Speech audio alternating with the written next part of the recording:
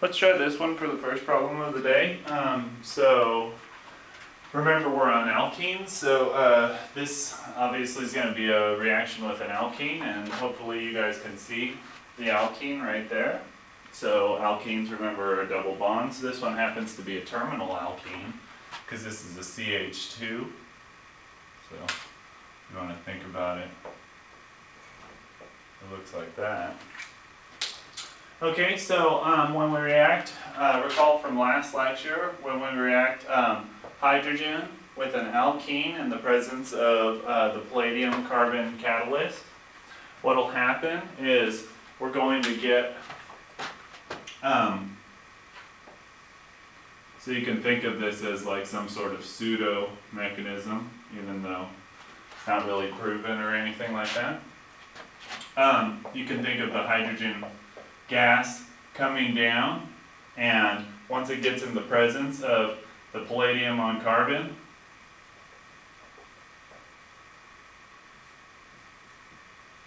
it'll kind of react to form some sort of complex that looks something like that. This is an idealized form of it, of course. And then recall your alkene is going to come down. So if you want to think of this,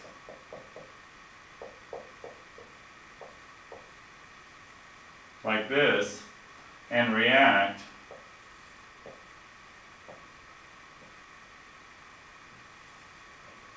like this, giving you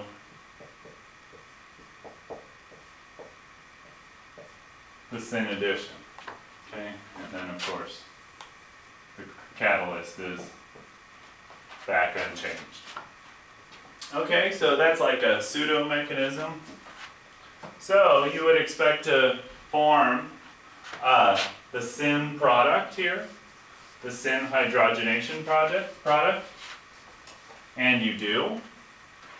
But in this case there are going to be two of them. Why? Because we've got this methyl group here pointing up, pointing towards us. So we can have the hydrogen add from the top side here, or from the back side, okay, or the bottom side, whichever way you want to look at it. So let's draw those two isomers.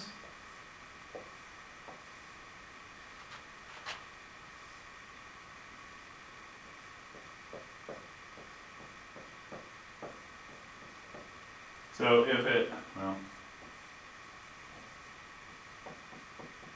if the hydrogen added from the back side of the board, we would have it like that. If you wanted to, you could think of this one as adding back too. But of course there's no stereochemistry associated there. And you'd also get the other isomer.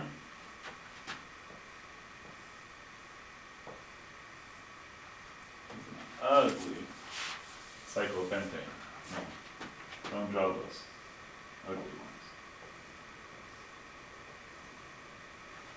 Okay, so if this one added from the back, then this one, of course, is going to give you the other diastereomer and add to the front.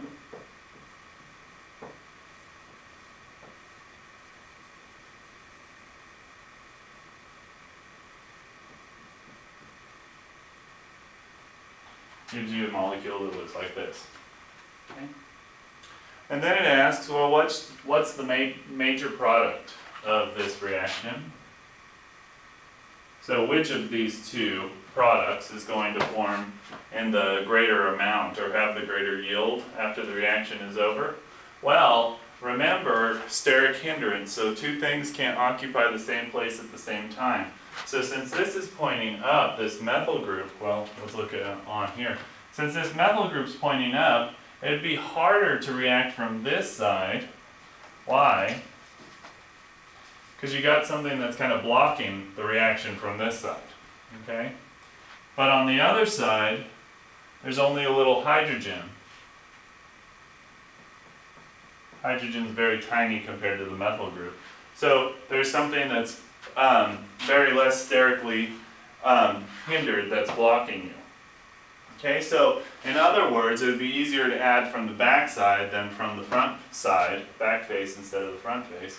So since that's the case, hydrogen added from the back on this product, so this one would be formed as the major product, and obviously the minor product will be that one. Okay.